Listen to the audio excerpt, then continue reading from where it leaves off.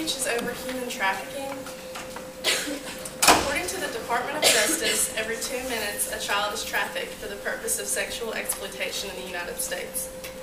In June 2010, a man in East Tennessee was busted because he had been trafficking over 400 women. Many people think that human trafficking is a huge problem in other countries, but they are blind when it comes to realizing that it's happening in our own backyard. Human trafficking, also known as sex trafficking, is an illegal trade of human beings for means of sexual abuse and forced labor for usually drugs or money. 3 factors for growth of sex trafficking in the United States would be ignorance and unawareness, bad home lives, and because it's difficult to detect. Many people do not realize how big of an issue sex trafficking is because they are ignorant or unaware when it comes to knowing about this problem.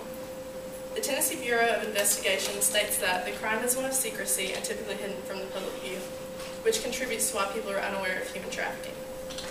The fact that girls as young as 5 and 6 are being forced to do sexual acts so that their pimp can gain money is not something everyone wants to speak about. Girls are not the only victims of sex trafficking. Boys are also victims, and sometimes they are trafficked even at a younger age than girls. This horrible act has grown in the United States due to unawareness and lack of education.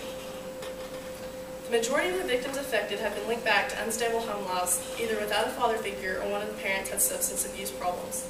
The predators attack people who are vulnerable, and according to Amanda Rodriguez, the predators will claim that they love and they need their victim.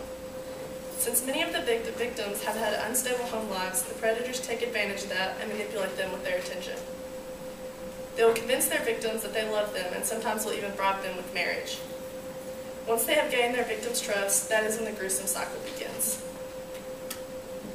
The predators will get their victims hooked on drugs and strip them of their rights since they are economically dependent on their predators. Once the victims are hooked on drugs, it is hard for them to escape and they would have no means of finding other jobs. Since many people are not aware and do not speak about sex trafficking, it makes it harder to detect. Steve Cachea states that frightened trafficking victims don't self-identify themselves.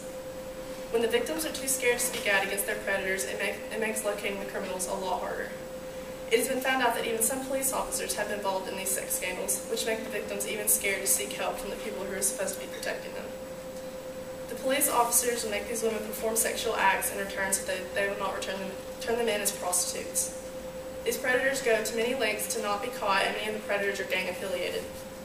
Many of the gangs have tremendous power and are hard to be taken down, which makes them harder to identify since no one wants to stand up against them. The gangs will sell their victims to other predators, which cause the victims to be relocating often. With the victims always being sold, it makes it harder to detect the location of the victims. In conclusion, with all this being said, the 3 factors for growth of sex trafficking in the United States would be ignorance and unawareness, bad home lives, and because it's difficult to detect. If a child is being trafficked every 2 minutes in the United States, more attention needs to be brought to this matter. These victims are humans too that have been placed in unfortunate circumstances, leaving them more vulnerable to sex trafficking. Many people will continue to ignore this problem that is slowly becoming an epidemic, but if you would like more information on how you can help stop human trafficking, visit www.stophumantraffic.com.